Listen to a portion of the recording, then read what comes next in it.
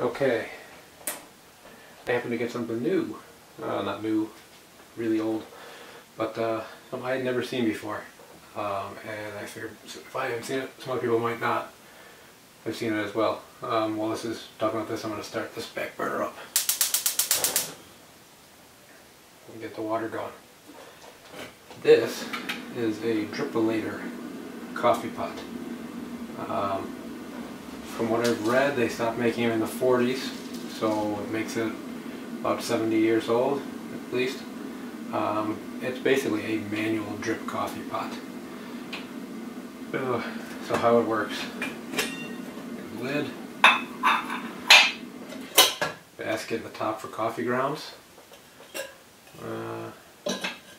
Basket in the top for water, basket in the bottom for coffee grounds, and a pot. Marked Dripolator by Enterprise, Macon, Georgia, USA. I don't see that too much anymore. I said I had never seen one of these. We have percolators at the cabin, but I've never seen a manual drip coffee pot before.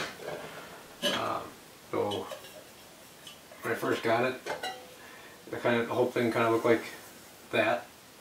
Basically tarnished and been in the basement for a long time. So I cleaned it up, polished the outside, and made my first pot of coffee there tonight on it. It's in pretty good shape. There's a couple little dings and whatnot, but not too bad.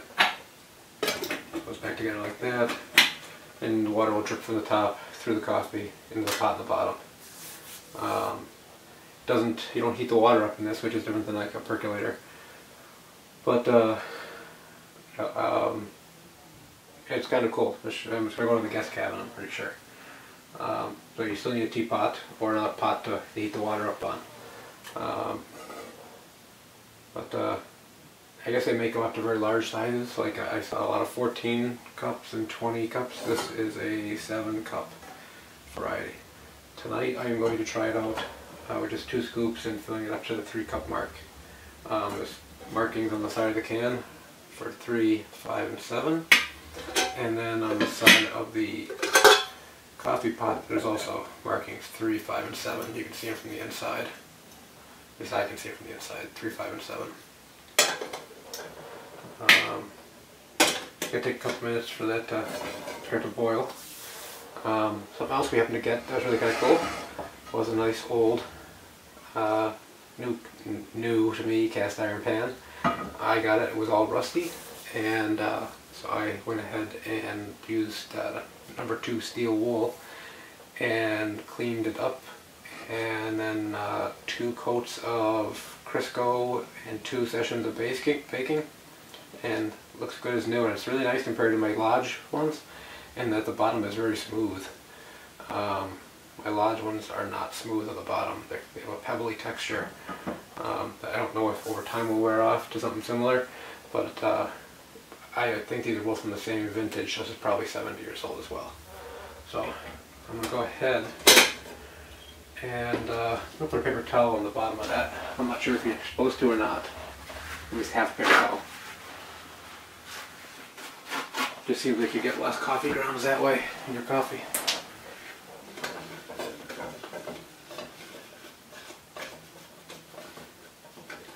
I don't know if you need to do this or not.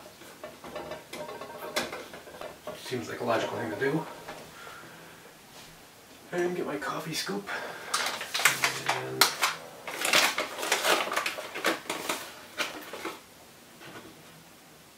scoop.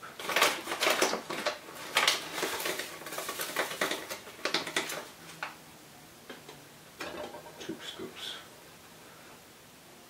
Probably about twice as much as I'm going to take out half a scoop here.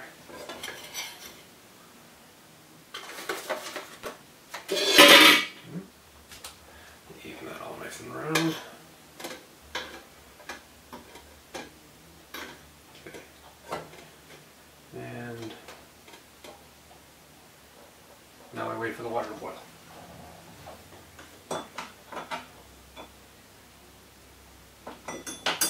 I'll come back once the water boils.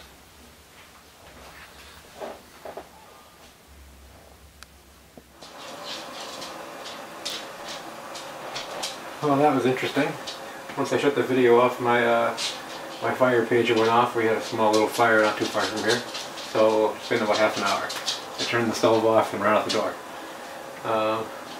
So now that I have hot water, I'm going to fill it up to the mark for the 3 cup and wait.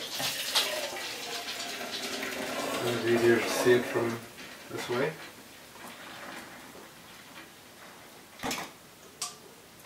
Put the top on.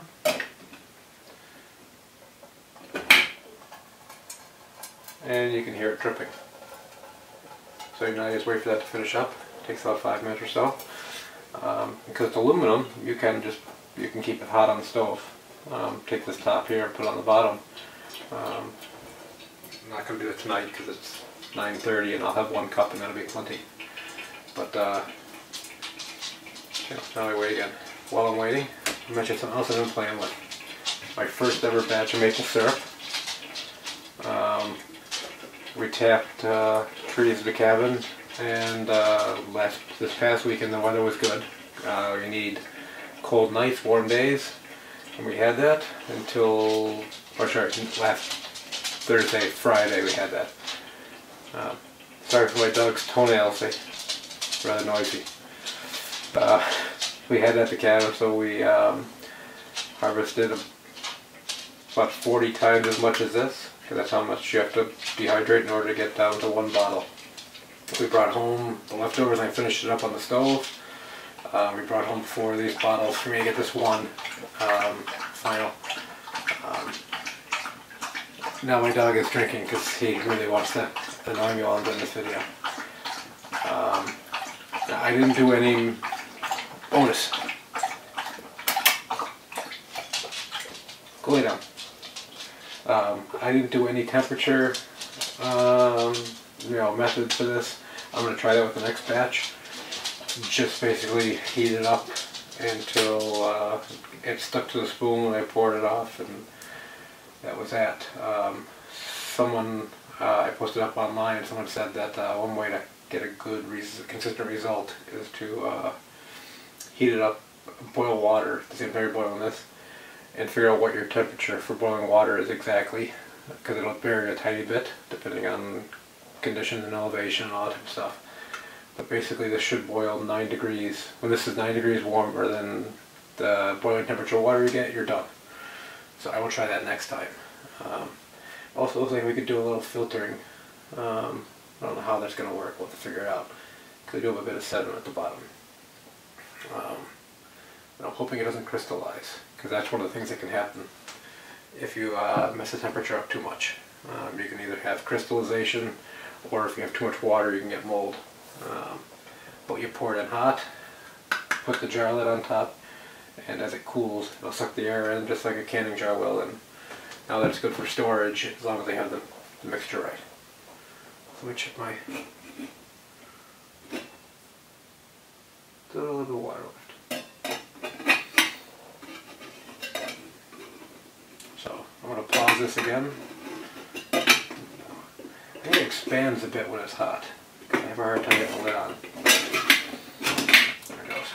I'm going to pause this again and I'll wait about a couple minutes and let this finish up.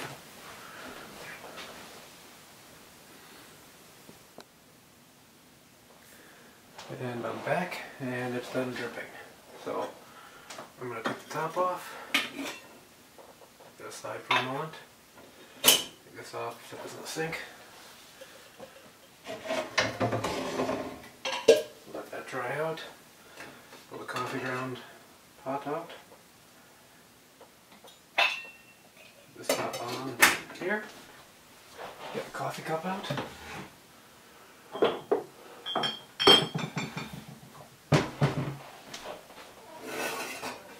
And there we go.